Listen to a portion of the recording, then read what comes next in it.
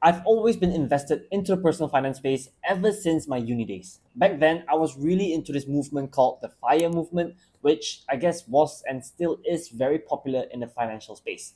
I mean, who doesn't want to be financially independent and who doesn't want to retire early? But ever since then, I've learned a lot of new things and I've kind of moved on from that because I realized that that isn't really for me. Anyway, throughout my journey, I've started to realize or I started to learn a few things that went against what I initially thought about money. So today I'll share the 5 biggest lessons that I've learned about money that I wish I knew earlier on in my life. Whether you're watching this as someone in your 20s, 30s, or even 40s, it doesn't really matter. It should still help you out. So let's get started. So I started off my career with a salary of 4,000 ringgit a month at the age of 21. So that's pretty good, right? By right, I should have been able to save a good amount of money every single month, but I didn't really want to go overboard with it because I wanted to enjoy my life. I never had that much money in my bank account ever before, so I did want to enjoy the nicer things in life. And I managed to save around 500 ringgit a month, which is still okay. It's still around 12% of my salary. Then my first realization came. So thinking back, I guess this wasn't really a realistic goal, but back then, I had this goal of being financially well off enough by the time I hit my late 30s or maybe even early 40s, that I could do whatever I wanted to. But then after doing the math for a while, I realized that saving up this 500 ringgit a month, it just wasn't going to be enough. I knew I had to save more money, but I couldn't, or I guess I didn't want to. Like I said, I wanted to enjoy my life, especially when I was still at a younger age.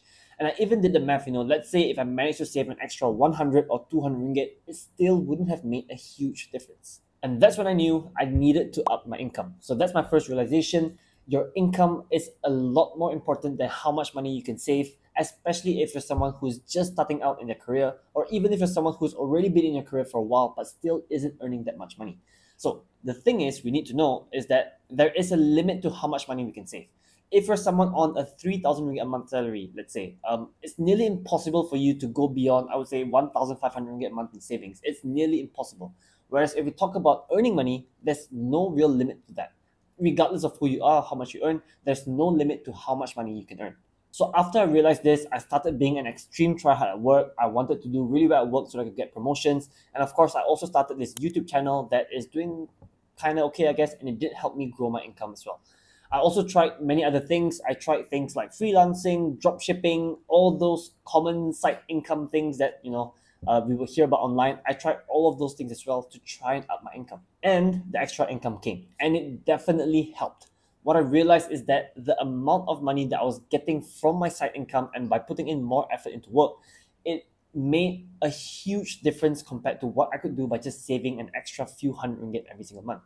In truth, like I said, it was very, very hard for me to save that amount of money or save more than the 500 ringgit I was initially saving. But earning the extra income, it did a lot more for my cash flow and for my savings, investments, stuff like that.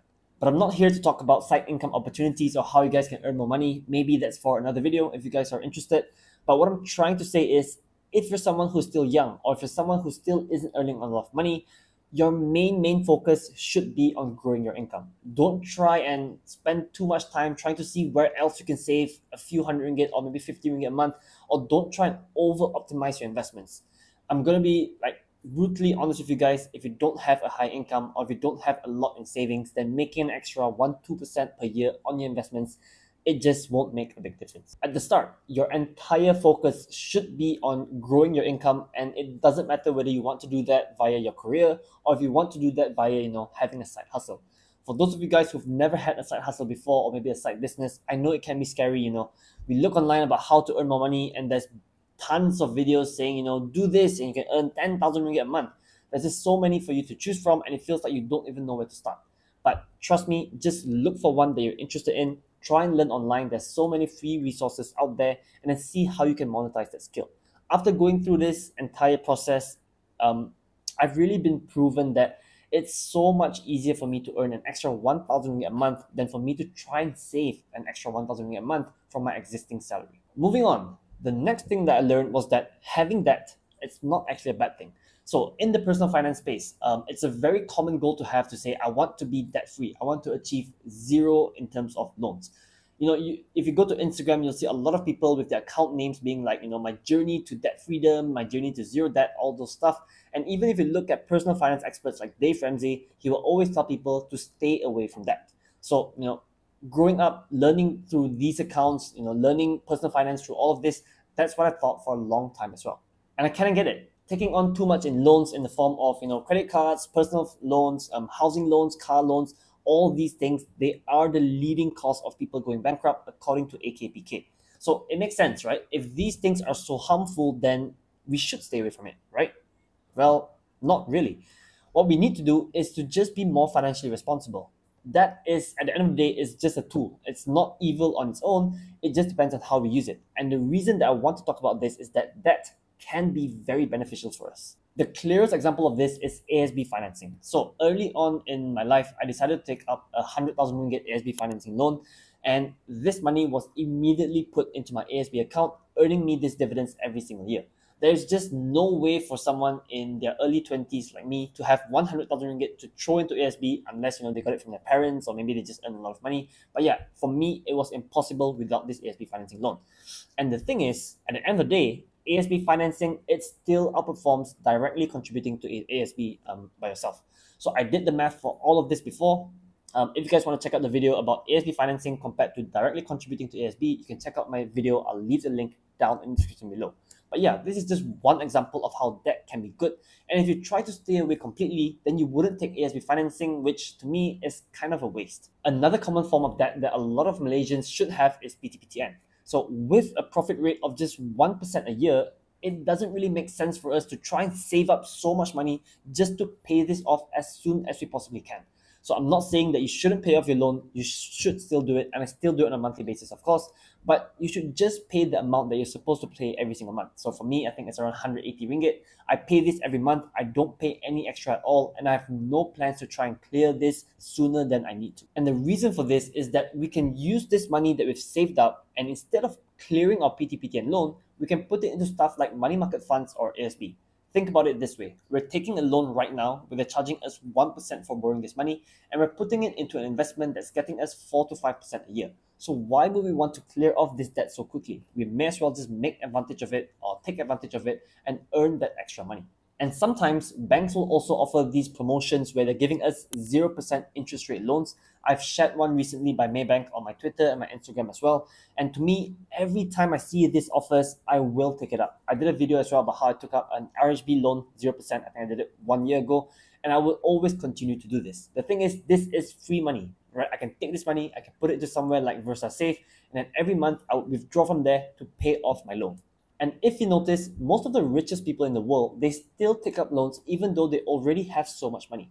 So yeah, what I've slowly learned, and this is, I would say, I guess, a quite controversial opinion in the personal finance space, but what I learned is that debt on its own, it's not evil. It's only bad if we do things like miss our payments or take on too much loans that we can't afford to pay off. So yeah, like I said earlier, we just have to be more financially responsible instead of trying to avoid this completely, because as I've shown you guys, it can be beneficial to us. The next thing that I learned is that for us to get rich and achieve financial freedom, we kind of have to invest our money. So I guess, yeah, this is pretty common knowledge. It's not going against any financial opinions out there in the world. But for me personally, at least, growing up, I was never taught to invest my money beyond something like ASB. And I know a lot of my friends, we all grew up in a similar environment as well. I guess this came from our parents, and back in their generation, investing into something like the stock market, it just wasn't really common knowledge. I know that investing back then, the barrier to entry was high. You needed quite a little bit of money, and the commissions were high as well. So to them, investing is risky. There's a possibility of losing hard-earned cash, right? So why not just stick to something safe like fixed deposits or ASB? I know most people who are maybe a bit older, I know these are what they stick to. Growing up, when I started to pick up the interest in the stock market and investing and stuff like that, my mom was actually a bit worried. She used to tell me all these horror stories about her friends, her family who lost a lot of money in the stock market. And she told me to be very careful to avoid scams because these things are extremely risky and she's never done it before. But now I've realized that, investing, yes, it is risky, but it's still necessary for us to be rich. We can't just leave our money in a bank account. Even though earlier in this video, I did say that income is the most important thing and you shouldn't try and over-optimize your investments, investing is still critical for us to hit financial freedom. The thing is, in my opinion at least, for us to get from a net worth of 0 to maybe somewhere around 500,000 ringgit, income is extremely important. Like I said, early on is extremely important. But for us to get from 500,000 ringgit to 1 million, 2 million, 3 million ringgit, this is where investing comes in. Our income, at a certain point, we want our money to start working for us as well. So yeah, it's good for us to earn a lot of money, but once we invest it into something like a stock market, that will help it compound as well and make things a lot easier. Now, I just want to say there's nothing wrong with sticking to things like, ASB and fixed deposits because, yeah, they are safe. But the thing is, the returns, they'll be limited to the range of around 3 to 5%, right? If you put into fixed deposits, 3%, ASB these days around 5%. Compare this to something like the S&P 500. This has given an average return of 12% per year for the last 10 years. So yeah, it's a pretty big difference in terms of returns. To put this into perspective, let's say you have 100,000 ringgit to invest and you want to leave this for the next 25 years so that when you retire, you have a pretty nice nest egg. Okay, so let's say you take this 100,000 ringgit and you put it into fixed deposits and you get 3% a year. At the end of 25 years, you have 242,000 ringgit, which is good, right? It's still better than leaving your money under the pillow. But if you took this money, you put it into stock market instead, and let's say you got 10% returns every single year, the value of investment would be 1.7 million ringgit. So you can see it's a huge difference between fixed deposits and the stock market. 3% versus 10%, it doesn't seem big, but as time goes, as things compound, it can be really, really big. I know that a lot of Malaysians, we are risk averse. A lot of my followers, they still ask me if something is PIDM protected, which obviously investments aren't. So if you're someone who is still a bit more risk averse, you're still afraid to invest your money into stock markets, then you don't have to throw everything into the stock markets now. You can always just start off safer. Maybe you have 10,000 ringgit. Just take 10%, 20%. 1,000, 2,000 ringgit and try putting it into the stock market. The rest of it, you can leave it in ASB, you can leave it in fixed deposits if you wanted to. And it's not just the stock market. You can and you should invest in yourself as well. Like I said earlier in this video, your income, it is the most important thing. So if you can invest in yourself by paying for a course or something like that, just so you can learn a new skill or maybe even get better at it, so you can earn more money, then it is extremely worth it. I used to be someone who, wanted everything to be free. I wanted to learn new things, but I wanted it to be free. I didn't want to pay anything for it. And I would say it is possible because everything, there's just so much free information online now. But let's say if you have a really good opportunity and you just have to pay a bit of money for it, just go for it. It can be really worth it for you. It can help you grow a lot more money in the future. Of course, the caveat to this is don't get scammed. I know there are a lot of stock trading courses, especially, that's going to charge you 5,000, 10,000 ringgit even just for you to try and learn trading. These things, they're not worth it, in my opinion at least. So you need to identify, what's worth it, what's not. Just don't spend too much money on it, but you do want to invest in yourself at the same time. Anyway, the fourth thing that I realized about money is that the richer you are, the richer you'll get. I know you guys will say, this is the most obvious thing you can say. Just hear me out. So the most obvious example of this is with regards to investing. Obviously, for me, if let's say I had 100,000 ringgit invested, my friend has 1 million ringgit invested, obviously his total returns will be higher than mine. But it's not just about investment returns. Beyond that, I really do think that having money, it just makes making money easier. That's what happened to me at least. So thinking about saving up your first 10,000 ringgit, it seems hard. Thinking about saving 50,000 ringgit, of course, it seems even harder. Saving up your first 100,000 ringgit, to people who are starting out at zero, like me back then, it seems impossible. Like, I'm not going to achieve this in the next 10 years at least. But there's a reason people like Charlie Munger, they emphasize that you have to do whatever it takes to get to your first $100,000. He even goes to the extent to say that it doesn't matter what you do. If it means you have to walk everywhere, if it means you only have to eat cheap stuff until you hit that goal, do whatever it takes until you hit 100,000 ringgit in savings. For me, having this amount saved up, it gave me a lot of peace of mind because I felt financially stable. And I know that this is a major burden for a lot of people, thinking about whether you can pay your bills next month, how are you going to come up with money if an emergency came up. These are all things that a lot of people face, including myself back then. But once you can hit this amount of savings, things just become a lot easier because money is one less thing that you have to worry about. For me, personally, it allowed me to take a risk with my career, and it's ending up actually making me more money. So I made a whole video about how having savings in my early 20s, it did kind of change my life.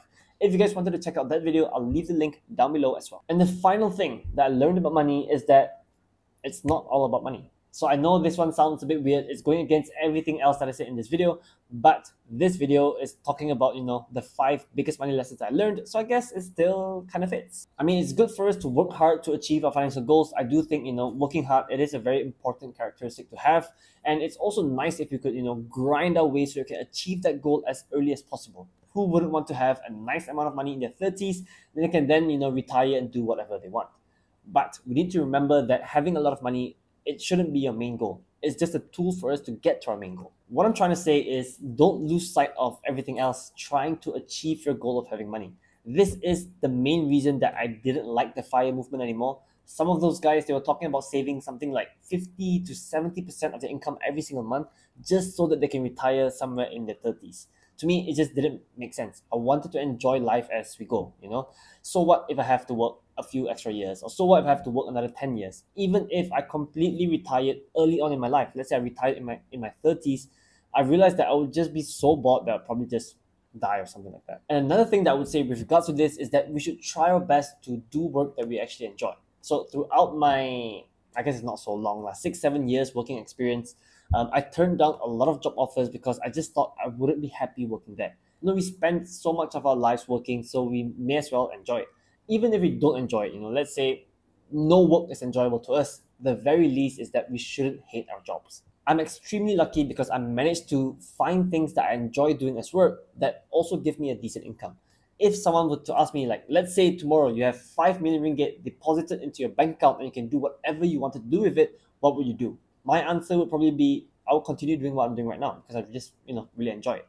And there's also the part where if you enjoy what you're doing, you'll actually get better at doing it because you like what you're doing, and this will in turn then get you higher income as well. So those are the 5 big money lessons that I've learned in my personal finance journey so far. Of course, there will be more realizations to come as my life progresses and as I experience new things.